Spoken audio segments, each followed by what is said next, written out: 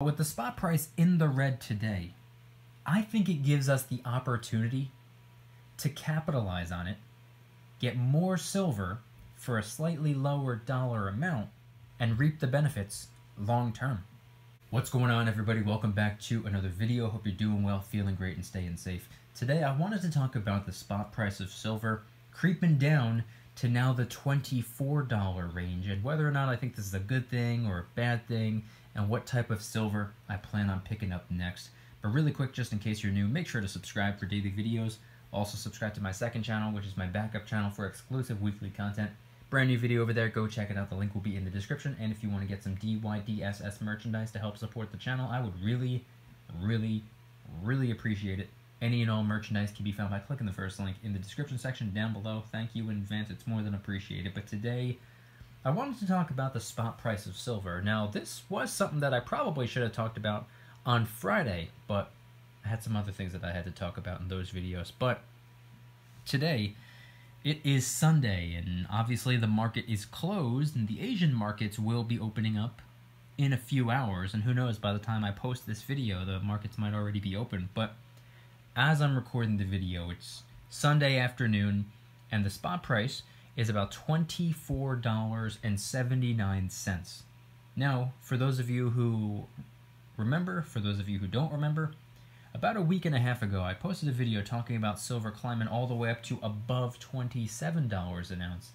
And I thought that that was interesting because silver was pretty much stuck at the $25, $26 mark.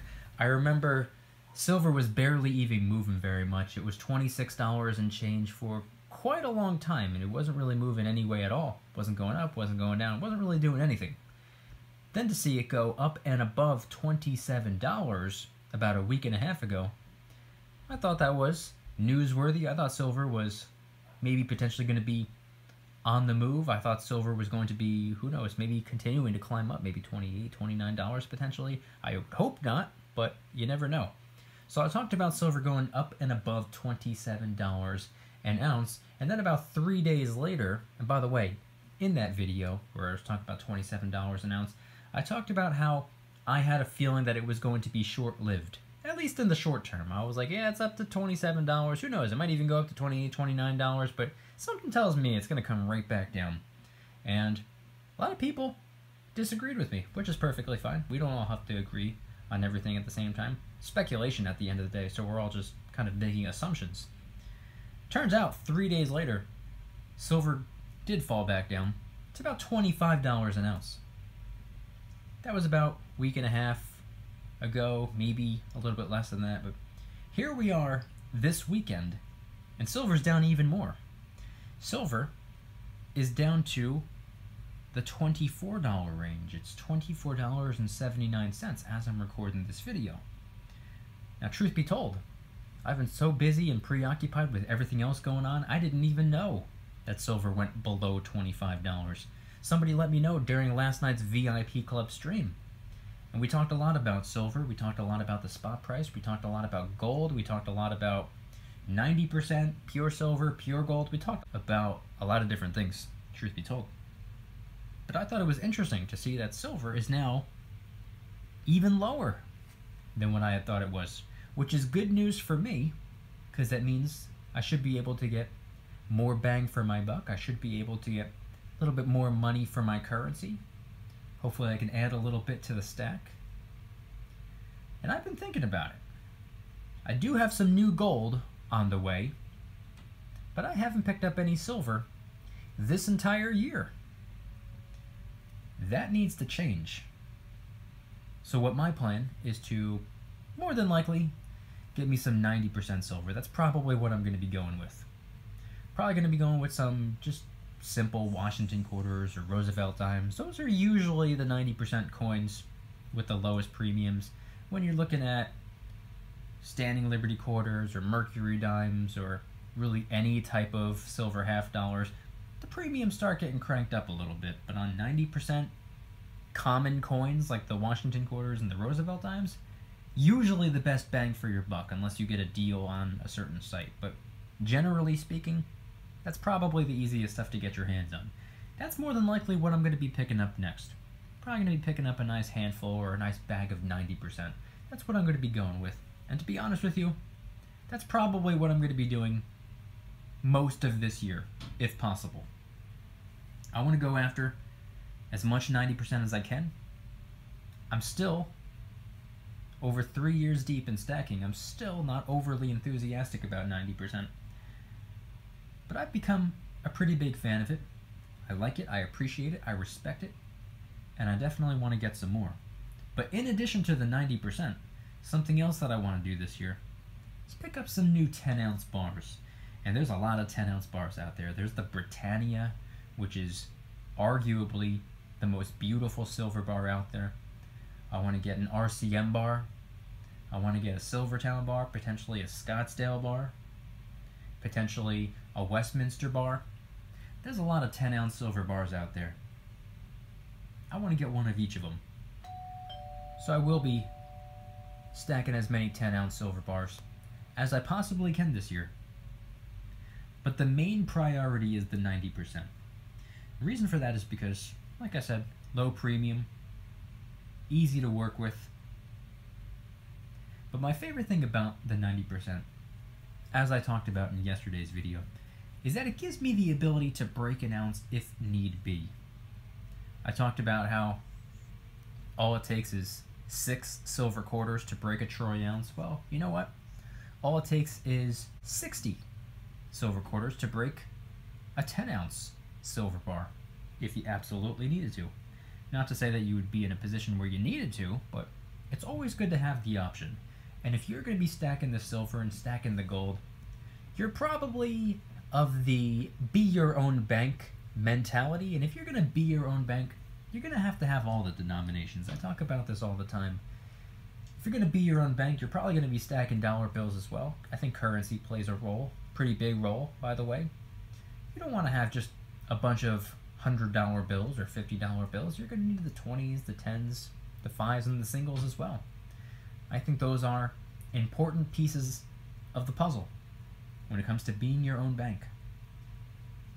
But with the spot price being in the $24 range, it's technically closer to $25 than 24 even, but it's still in the $24 range. And what I would like to see is it continue to go down when the market opens up this evening, and especially this upcoming week. I would like to see some more red days. I would like to see silver go down to closer to $24 even, maybe even go down to $23, $22, $21. I don't know if that's going to happen. It could. I think it might. I hope it will. And the main reason is just so I can get more of it. I am nowhere near done. I am nowhere near satisfied in terms of how much silver I want, how much silver I believe I need. It's a common question, especially from people who are brand new to stacking. They will ask or they'll wonder how much silver they actually need, how much silver is enough. And to be honest with you, due to the fact that silver is money, if you're wondering how much silver is enough, you're essentially asking how much money is enough. I don't think there's such a thing as having enough money. How much silver is too much silver? It's like asking how much money is too much money. I don't think there's such a thing as having too much money. You can never have enough money. You can always get more. Whether you're talking about actual money, or if you're talking about the fiat currency fake money, the dollar bills. Can never have too many dollars, can never have too much silver. That's the way I see it. And if you're wondering how much silver or how much gold is ideal to have, I believe it varies person to person. I believe you need to take a step back and evaluate what you have going on, your financial situation. If you have a whole lot of debt, you might want to pay that down and eliminate it before going full throttle on silver. Because if you continue to stack silver and gold aggressively while not worrying too much about the debt, then you're simultaneously accumulating wealth and debt at the same time, which is kind of counterproductive if you think about it. But aside from the debt, you have to figure out what makes sense in terms of your income, your expenses, because it's important to remember. You can have a guy living in a nice big house, 6-bedroom house, bunch of kids, brand new car. From the outside looking in, seems like a pretty wealthy guy, or a rich guy, or maybe upper middle class, or pretty well off financially, but because of all those expenses, he might be living paycheck to paycheck. Then you look at a guy who lives in a 1-bedroom apartment by himself with a 13-year-old car, or maybe he doesn't even have a car, maybe he bikes to work, or bikes to wherever he needs to go. Older clothes, doesn't wear the Louis Vuitton or anything fancy like that. He might be a millionaire. So your income, your expenses play a role in determining how much silver it is that you need. But in addition to that, gotta remember, how many people are you financially preparing for? How many people are on your list? Are you someone like me, not married, and plan on never getting married? Don't have kids? Plan on never having kids? And obviously, people like us have a smaller number of people to worry about. We're prepping for ourselves, not for a family. But if you're someone who has a spouse and 2 kids, that's 4 people you're worrying about, yourself and 3 others. These all play a role in determining how much silver is a pretty solid amount of silver. And the thing is, once you determine how much silver is a really strong goal, once you hit that goal, you're probably going to want to raise the bar. Because there's really no use in stopping. There's really no use in slowing down. There's really no use in saying to yourself, okay, I have enough silver, I don't need any more. In my opinion, from my perspective, not a financial advisor, nothing on this channel is financial advice. Do your own research, form your own opinions, make your own decisions based off of your conclusions, not mine.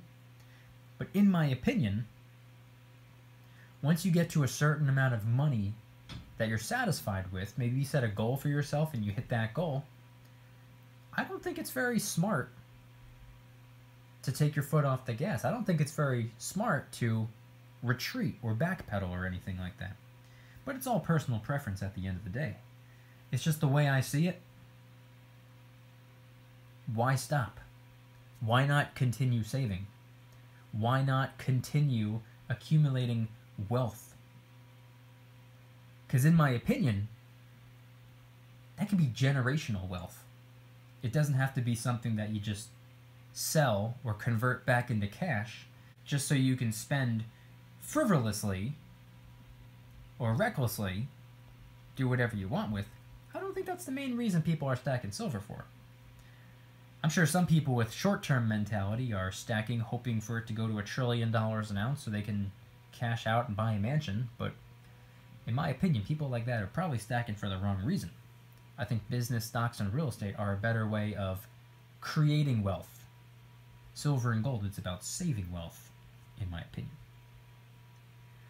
But with the spot price in the red today, I think it gives us the opportunity to capitalize on it, get more silver for a slightly lower dollar amount,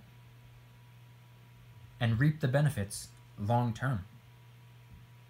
I believe silver will go up in the long term. In the short term, I have no idea, because in the short term it goes up and down. Down today, up tomorrow. Down the next day, up after that. Down on Friday, up on Saturday. It's always going up and down. It's the volatility, it's sporadic. It goes up, it goes down. There's really no way of telling which way it's going to go. And I have found that it's quite foolish trying to time the market and trying to make these weird little psychic predictions. I don't find that to be productive at all. But on the red days, when silver's down, that's the time to capitalize. At least that's the way I see it. That's the way I see it through my eyes. That's just my opinion. Maybe you have a different opinion. Maybe you think it's better to convert your dollars into silver when it's up. Maybe you sit around waiting when everybody else is converting their dollars into it. And then when spot price really starts to take off, maybe then you think it's a good time to jump in. Follow the trend. Follow what the news is talking about. Silver made the news last year, that's for sure. Simultaneously, a lot of people hopped on board the silver train last year. Some people hopped on board because they were introduced to silver and they thought it was an interesting concept and they wanted to be a part of it and they wanted to preserve their wealth, mainly because you have no idea what's going to happen. Economically speaking, we don't know what's going on, and last year taught us that anything could happen. So a lot of people saw silver as potentially a safety net. Other people, however, were just simply following the trend.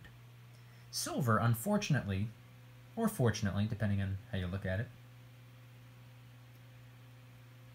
was trendy last year, toward the beginning of last year, March, April, May of 2020. A lot of people were stacking for similar reasons to why most of us are stacking for long-term wealth preservation. However, there was a good number of people who were stacking just because it was trendy. Now, they can do whatever they want. Pretty sure they've all fizzled out by now. Silver was no longer really being reported on because it stopped doing crazy things. But a lot of people hopped on board just trying to make a quick buck.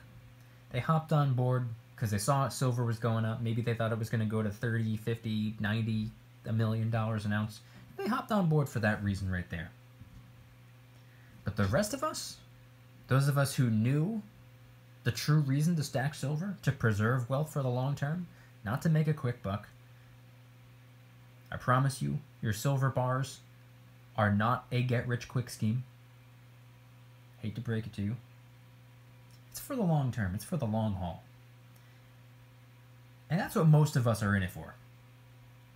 And I'm curious, everyone watching this video right now, what are your thoughts? Are you going to be diving in some more this week or weekend, or this upcoming week, rather? Who knows, maybe when the market opens back up officially, silver will continue going down. Maybe it'll be closer to $24 even, or who knows, maybe $23 and change. No clue, no idea, there's no way of knowing. But head on down to the comments and let me know if you plan on capitalizing on what appears to be an opportunity for the precious metals. And if anybody's interested in joining the Precious Metals VIP Club, it's where I can do things on my own terms, not on YouTube's terms, my terms. I'm hosting privately held live streams. They're smaller, easier to manage. I'm also doing giveaways, discounts, personalized promo codes, shoutouts, deal alerts when silver and gold is on sale on a variety of different websites. And of course, you can watch all of the videos early and commercial free. Come join the Precious Metals VIP Club. It'll be the first link in the description. You're invited. I'd be happy to have you. And if you guys enjoyed today's video, please hit that like button. If you guys like me, make sure to subscribe. New videos every single day, 365 days a year. Also subscribe to my second channel, which is my backup channel for exclusive weekly content. Brand new video over there. Go check it out. The link will be in the description. Trying really hard to hit 2,000 subscribers. We just hit 1,500, and I appreciate that. And if you want to help support the channel in the biggest possible way, please consider getting yourself some DYDSS merchandise. Of course, we have some precious metal themed t-shirts and hoodies, which are up for grabs, along with a ton of other products. T-shirts, hoodies, even stickers, many of which are raising funds and awareness for different charity organizations, such as the recently released Kraken Stackin' t-shirt, hoodie, sticker, and coffee mug, inspired by the beautiful 2-ounce silver Kraken coin, which, by the way, is helping us raise a little bit of funds and awareness for ocean cleanup charity organizations at no additional cost to you. It comes out of my pocket, not yours. Any and all merchandise can be found by clicking the first link in the description section down below. Thank you in advance. It's more than appreciated. And once again, I want you guys to head on down to the comments and let me know, what are your thoughts on the spot price of silver right now, with it being below $25, $24.79. Of course, as I'm recording the video, who knows what it's going to be by the time you watch the video, but what are your thoughts on silver being down in the $24 range? Do you see this similar to the way I see it as an opportunity, something to capitalize on? Do you plan on getting any new silver today, maybe tomorrow, this upcoming week? Hopefully silver will still be in the red. And if so, what do you plan on picking up? Maybe some 90%, maybe a couple tubes of Silver Eagles or Maple Leafs, maybe some 10-ounce bars, maybe some kilo bars. Or maybe you're not really focused on silver at the moment, you plan on picking up some gold. Head on down to the comments and let me know anything and everything related to today's video topic. Thank you guys so much for watching. I'll see you tomorrow, and remember, don't you dare stop smiling. Peace.